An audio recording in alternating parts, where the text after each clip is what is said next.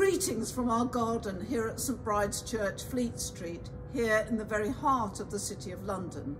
We're delighted that you're tuning into this podcast, and a very happy Easter to you all. Do please leave a comment or a like. It's always good to hear from you. And if you'd like to donate to help support these online services, you'll find details in the accompanying text. And now may the light and peace of Christ be with us all as our worship begins.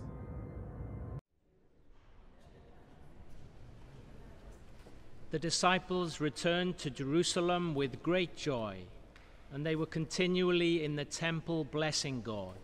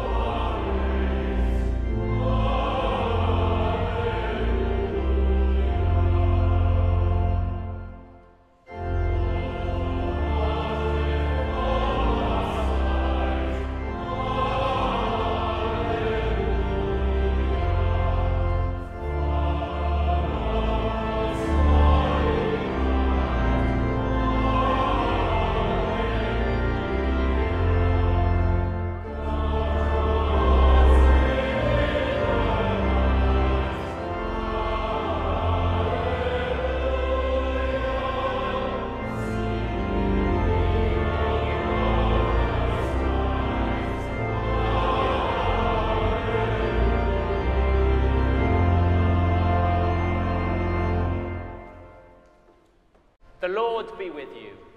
And also with you. Alleluia, Christ is risen. He is risen indeed. Alleluia. Please be seated.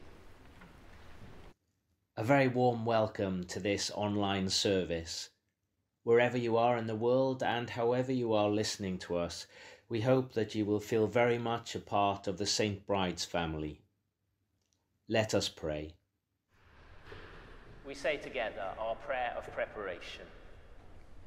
Almighty God, to whom all hearts are open, all desires known, and from whom no secrets are hidden, cleanse the thoughts of our hearts by the inspiration of your Holy Spirit, that we may perfectly love you and worthily magnify your holy name, through Christ our Lord.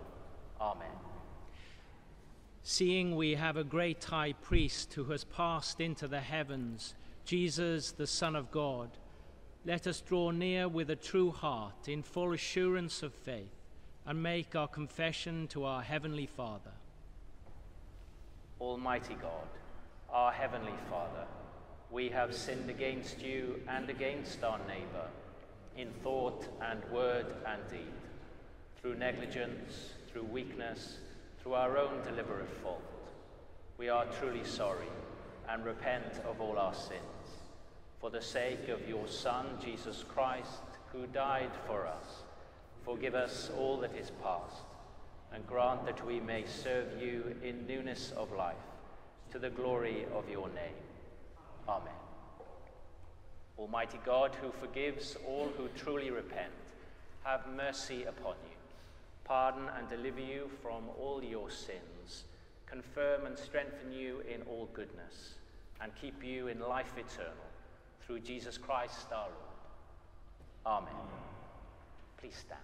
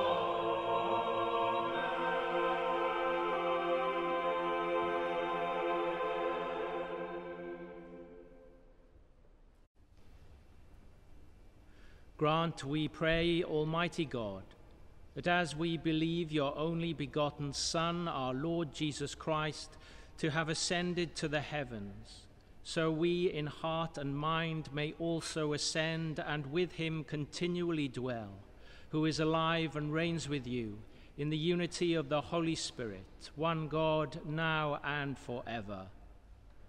Amen.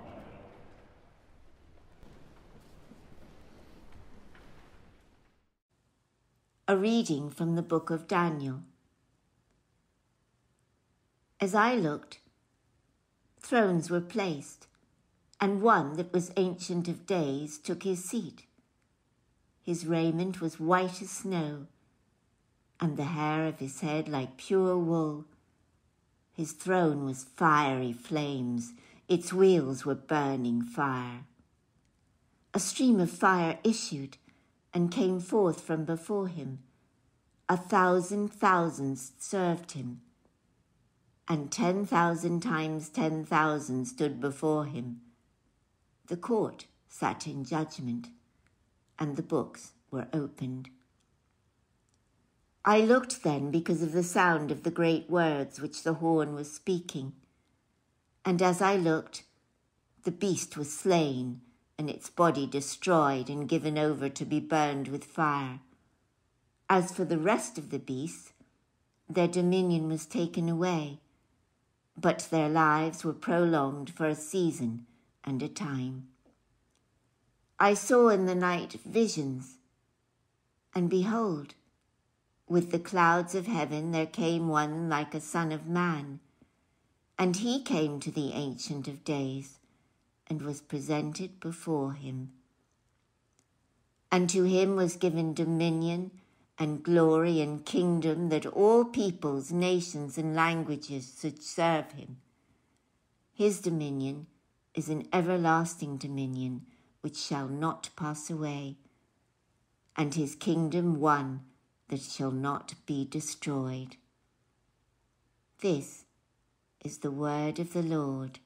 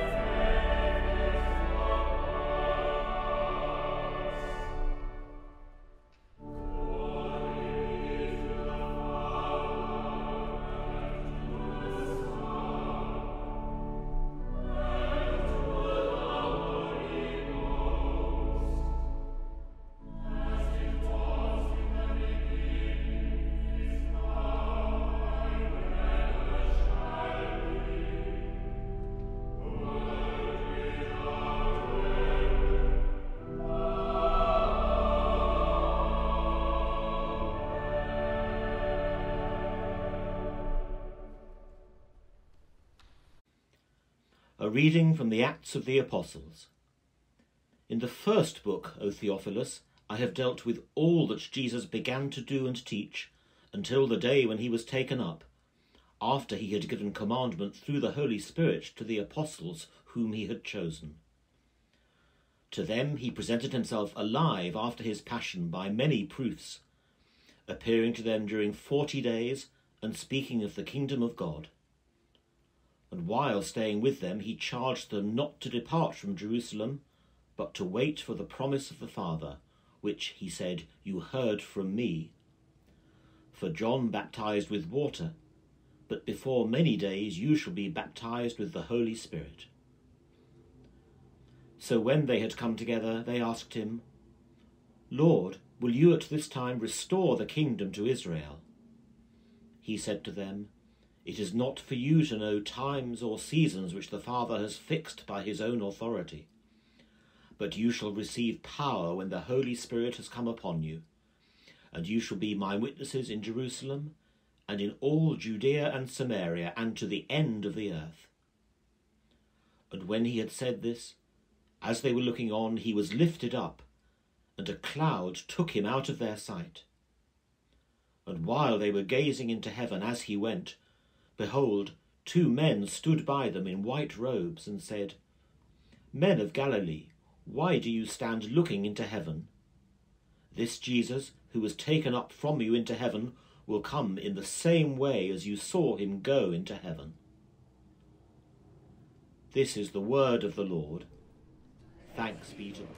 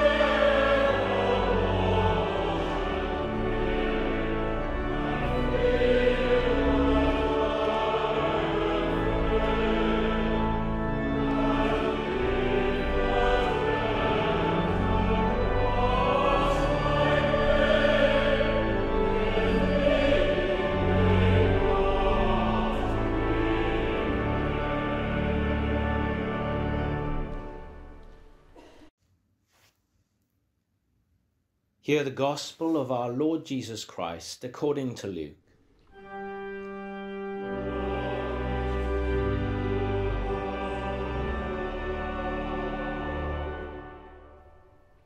Jesus said to his disciples, These are the words which I spoke to you while I was still with you, that everything written about me in the law of Moses and the prophets and the Psalms must be fulfilled. Then he opened their minds to understand the Scriptures and said to them, Thus it is written, that the Christ should suffer and on the 3rd day rise from the dead, and that repentance and forgiveness of sins should be preached in his name to all nations, beginning from Jerusalem. You are witnesses of these things. And behold, I send the promise of my Father upon you. But stay in the city until you are clothed with power from on high." Then he led them out as far as Bethany, and lifting up his hands he blessed them. While he blessed them, he parted from them and was carried up into heaven. They returned to Jerusalem with great joy and were continually in the temple blessing God. This is the gospel of the Lord.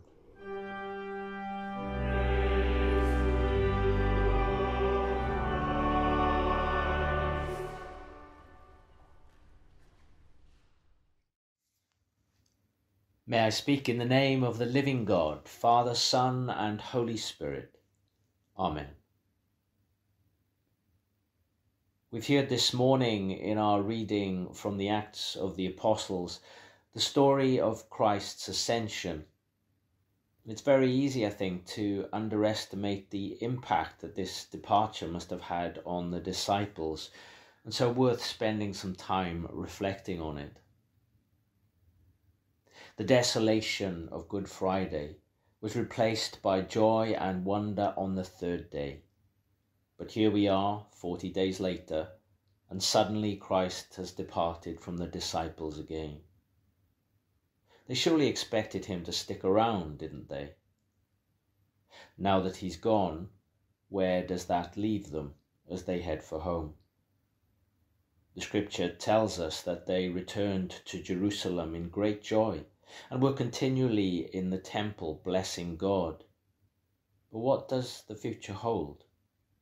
I imagine that it must, at least at some level, be another bitter blow. We pair the reading from Acts in the lectionary with Jesus' prayer of protection from John's Gospel. In retrospect, it fits well, Jesus anticipating his departure and praying to the Father for the disciples after his ascension.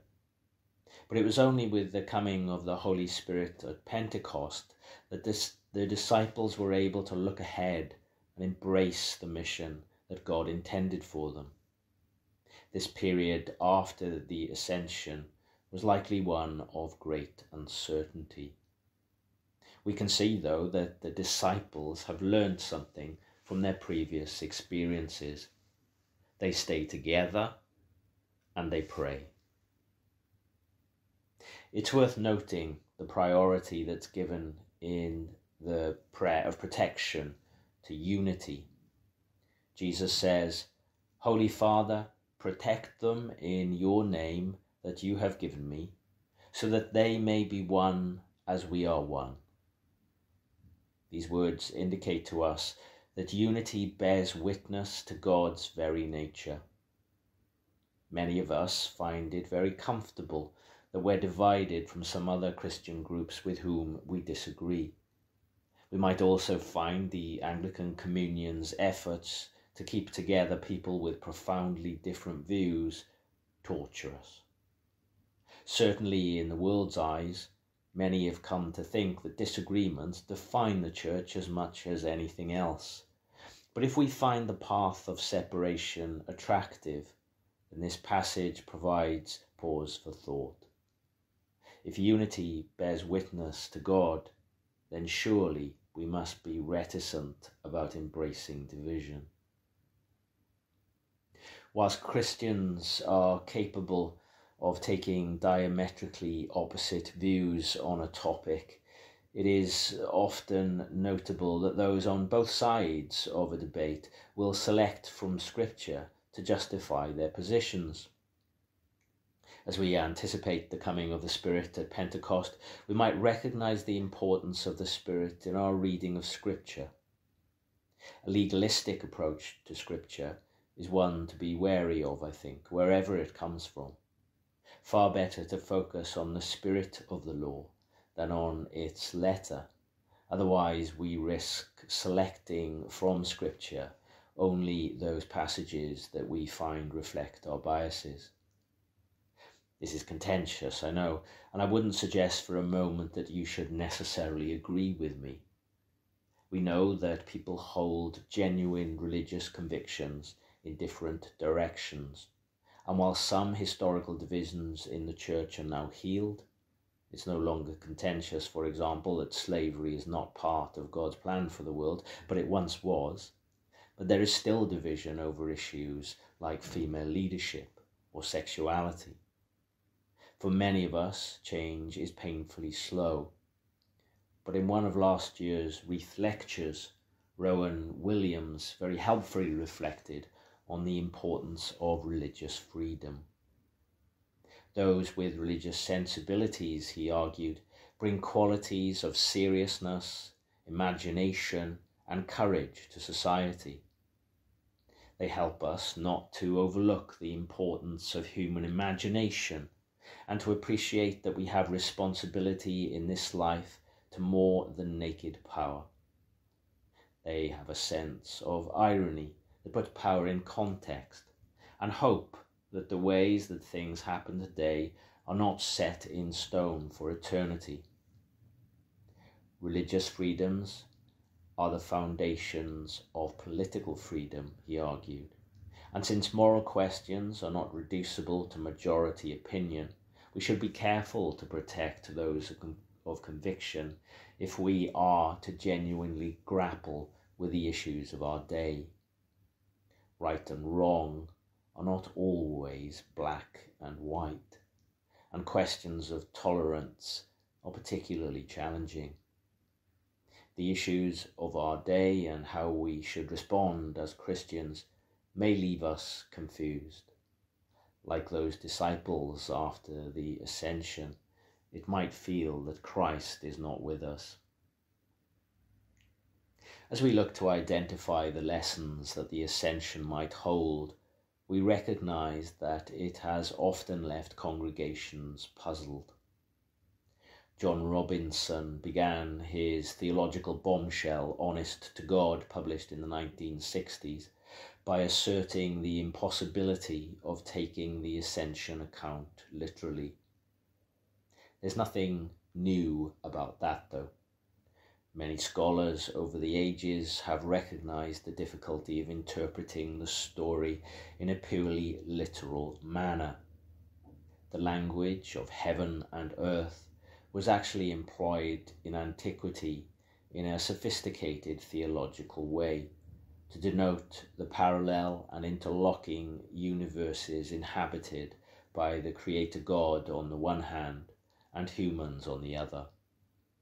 I found it fascinating when visiting the Holy Land to discover that whilst modern pilgrims remember the Ascension at a small shrine that has a stone with footprints on it within, the original site was a cave where Jesus was believed to have taught his disciples. I don't know how those early pilgrims responded, but it appears that they may have been rather more comfortable with metaphor than we often are today. The idea of the Ascension is actually tied up with biblical cosmology. The book of Genesis describes the separation of the waters. When our Semitic ancestors looked up into the sky, they thought the blue they saw there was the waters above that had been separated from those below.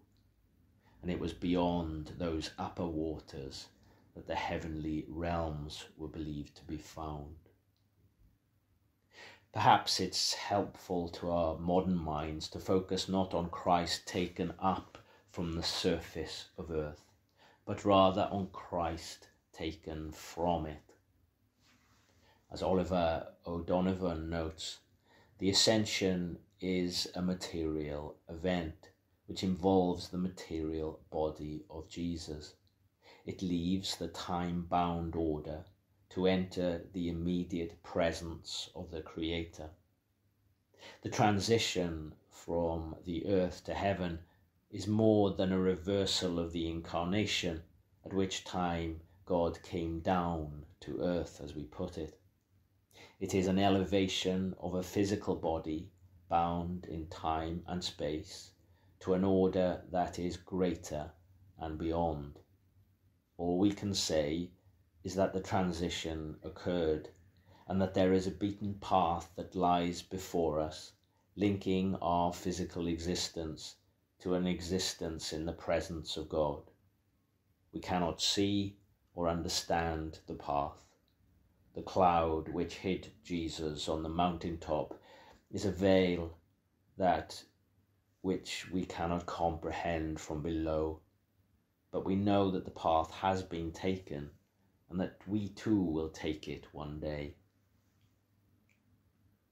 We may feel that we live our lives waiting in confusion, perhaps like the disciples after the Ascension. If so, it's helpful to stick together and to pray. And as the Spirit was poured on the disciples at Pentecost, so it has been poured on us at our baptism.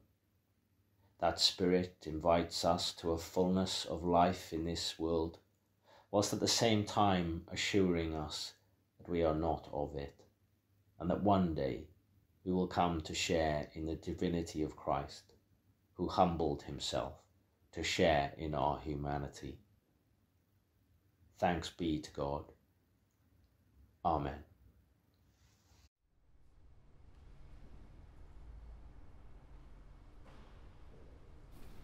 We stand now to proclaim our faith in the words of the Creed. We believe in one God, the Father, the Almighty, maker of heaven and earth, of all that is seen and unseen. We believe in one Lord Jesus Christ, the only Son of God, eternally begotten of the Father, God from God, light from light, true God from true God, begotten, not made, of one being with the Father. Through him all things were made.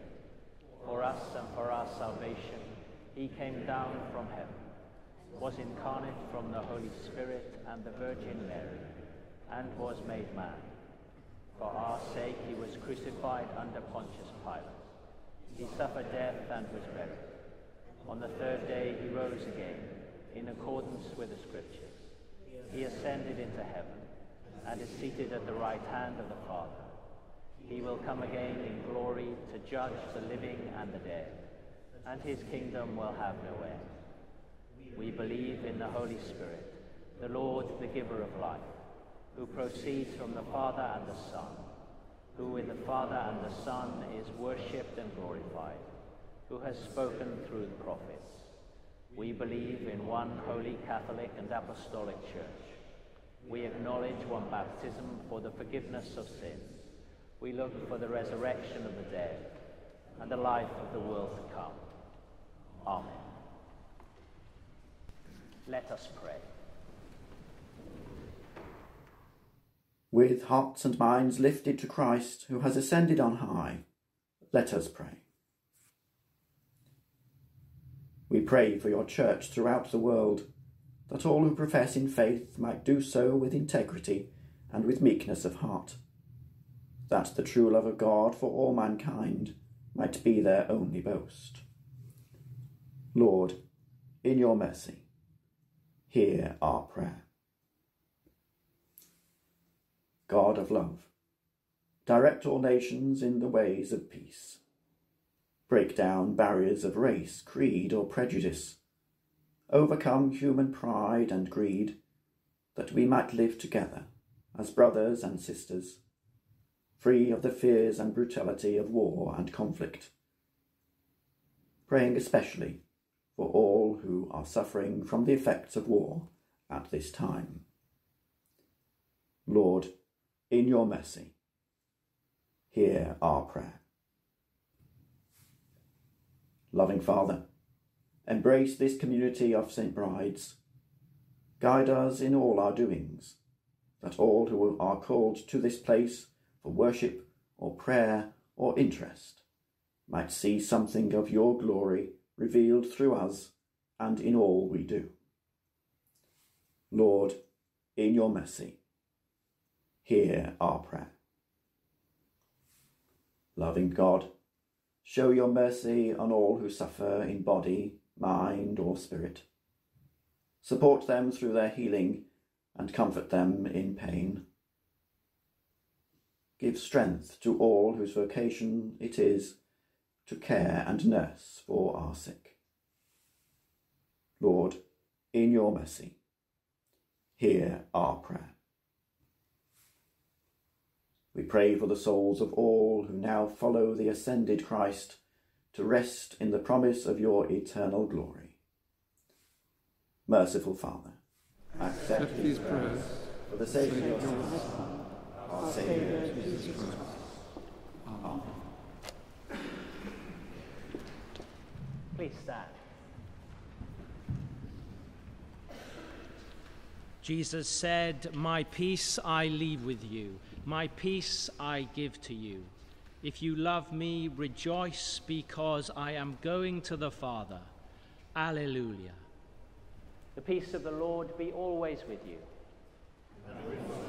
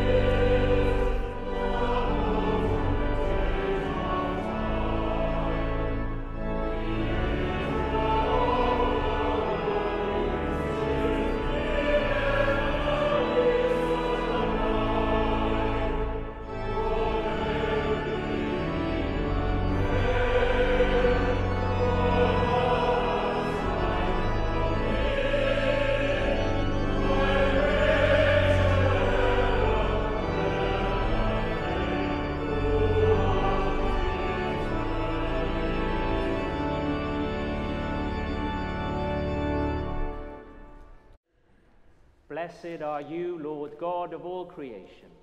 Through your goodness we have this bread to offer, which earth has given and human hands have made, it will become for us the bread of life. Blessed be God forever.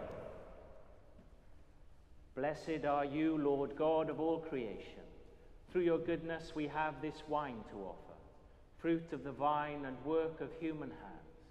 It will become our spiritual drink. Blessed be God forever.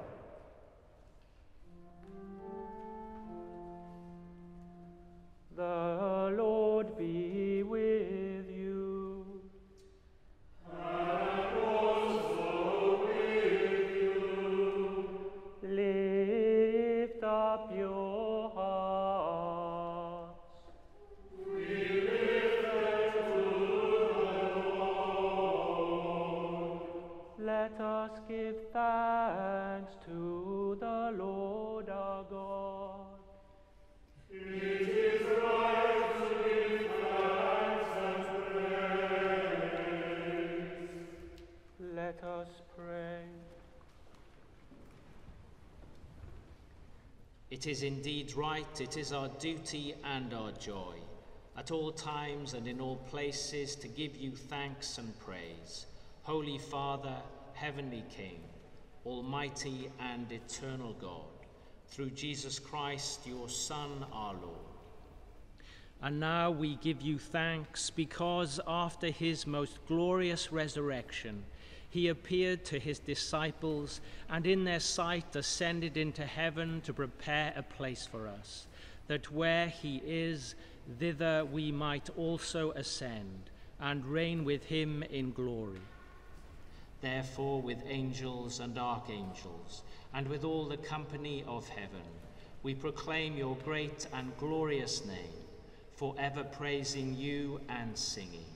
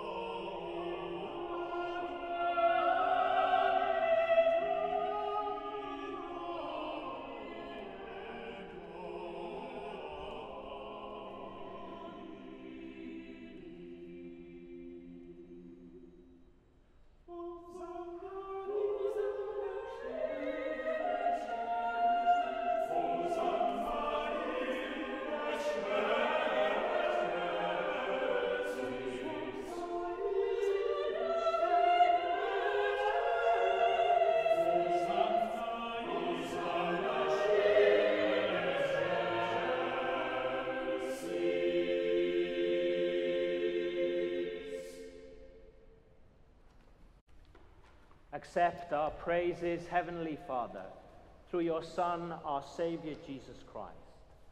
And as we follow his example and obey his command, grant that by the power of your Holy Spirit, these gifts of bread and wine may be to us his body and his blood, who in the same night that he was betrayed took bread and gave you thanks.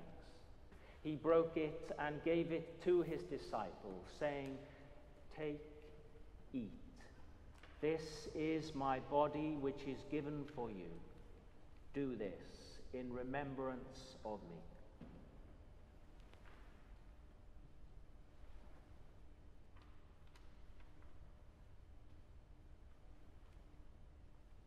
In the same way, after supper, he took the cup and gave you thanks. He gave it to them, saying, "Drink this, all of you. This is my blood of the new covenant, which is shed for you and for many for the forgiveness of sins. Do this as often as you drink it, in remembrance of me."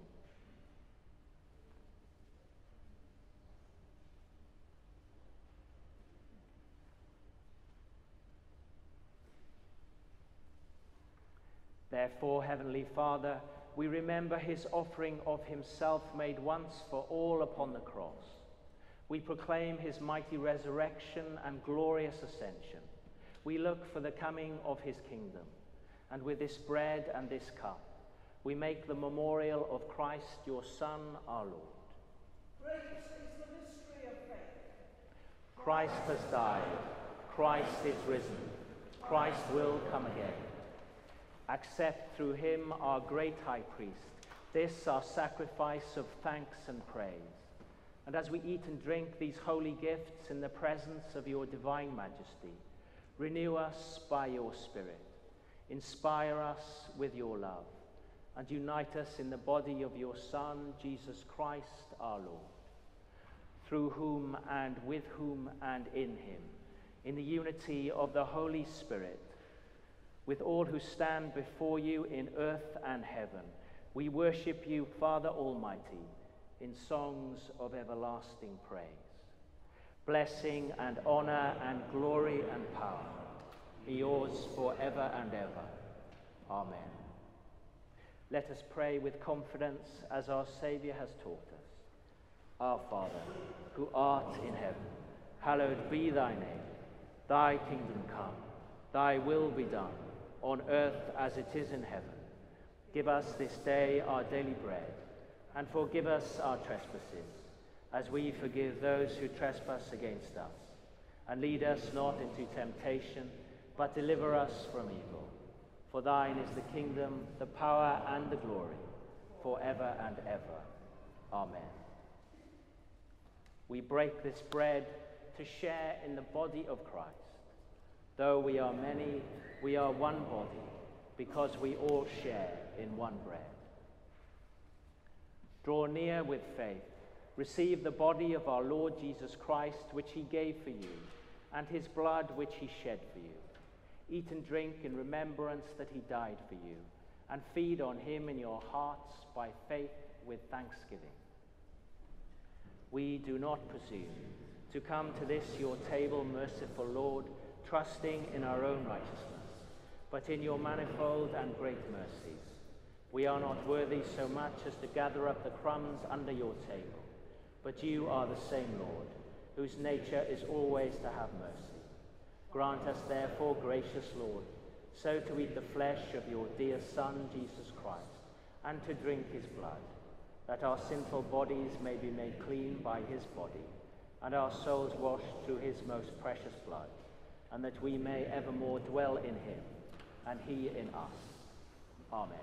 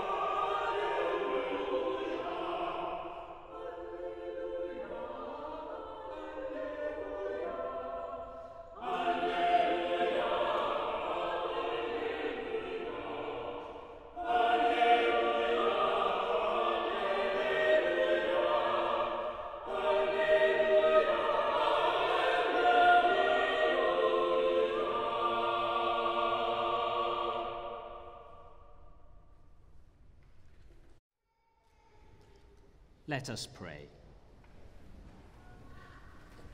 God our Father, you have raised our humanity in Christ and have fed us with the bread of heaven. Mercifully grant that, nourished with such spiritual blessings, we may set our hearts in the heavenly places through Jesus Christ our Lord. Amen.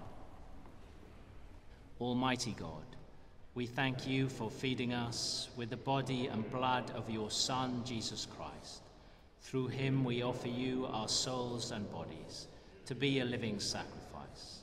Send us out in the power of your Spirit to live and work to your praise and glory. Amen.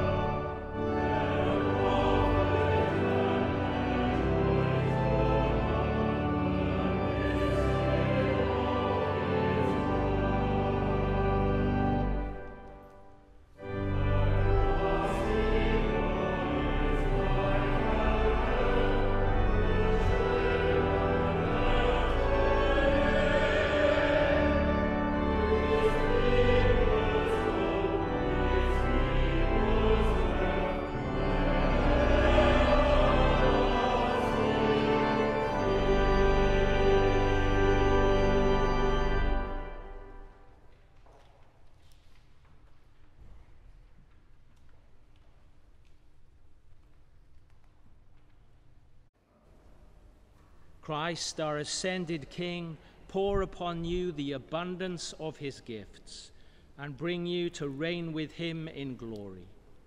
And the blessing of God Almighty, Father, Son, and Holy Spirit be amongst you and remain with you always. Amen. Go in the peace of Christ.